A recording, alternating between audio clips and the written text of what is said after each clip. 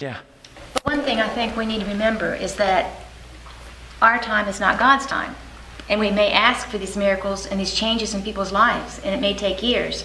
And I'm here to testify in my family the miracles that have happened. But it certainly took many, many years. It didn't happen overnight. So when we're asking, you've kind of brought in another element I think we should unpack. You said specifically asking for miracles in someone else's life. Now you have another individuality at play here. He says, I stand at the door and knock. If anyone opens the door, I will come in and sup with him and he with me. This is metaphorical for the door to what? To the heart. So you're praying for miraculous transformation of the heart of a loved one. And so when you're praying for that, I believe that God's agencies are going and knocking on those doors. But will your prayers ever cause God to bust those doors open? No. So it may take a long time, not because God didn't go in that very moment. Remember, and I think we have biblical evidence for this. Daniel begins praying for the king to be impressed, to fulfill the prophecy and let the people go. It was 21 days later, Gabriel approaches him and comes and says, as soon as he began praying, at that moment I was sent. But the prince of Persia was opposing me.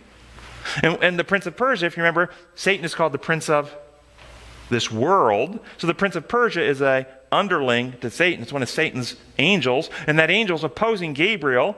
And it says, and Gabriel says, only Michael, your prince, was able to help me. Now, if we believe the scripture and that when Lucifer rebelled, 1/3 of the angels were taken. That means 2/3 were left in heaven. How come Gabriel only has one other being that can help him? If the good angels outnumber the bad angels 2-1.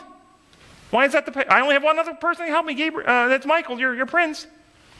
Because this is not a battle of might and power. This is a battle for hearts and minds. And the evil angels were trying to, the prince of Persia was trying to inflame selfishness, fear. Don't let those people go. They might rise up against you. Fear. Don't set them free. Trying to boil those motives up in the king's heart, the king of Persia's heart. And Gabriel was there, and Gabriel's a mediator of what? Truth and love. Now, Gabriel took the position that Lucifer fell from. So in God's universe, at that time in universal history, who was closer to God and knew more of God's character, truth, methods, and principles of the created beings than Gabriel? No other created being. Gabriel knew that he was most intimate. That's why he's at that position. He's the closest to God now. The only person who could bring more truth and more love, the only being, was the Son of God himself, Michael, your prince. And so God's Son comes to add depth and clarity and truth and perspective that Gabriel himself couldn't even understand yet, and the day was won, and the king let the people go.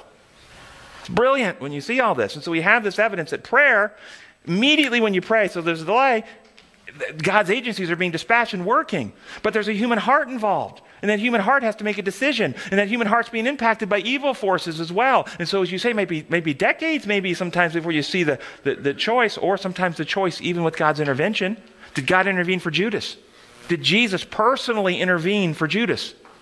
And try to reach him and even wash his feet? But Judas hardened against it.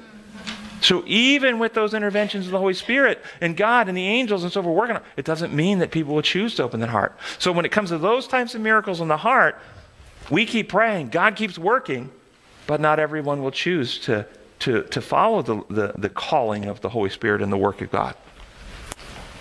So I wasn't really thinking of those type of miracles here. I was thinking of the other types of miracles. Like there is a message, there is an opportunity to take a message into a certain place, and there's an obstacle in the way. And if that obstacle is removed, you will have the opportunity to give this witness that you pray, and God will do this for you. I will tell you, I think we experienced this last year when this ministry had the chance, and we took the opportunity and had a booth at the General Conference and gave away 40,000 DVDs and books and everything else to the whole world church.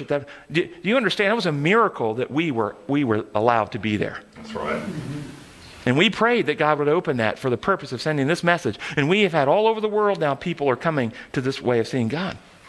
So I think those types, he does right then. But other types of the actual conversion, it really does require, but he's working. Is that everybody with me on that? Yeah, okay.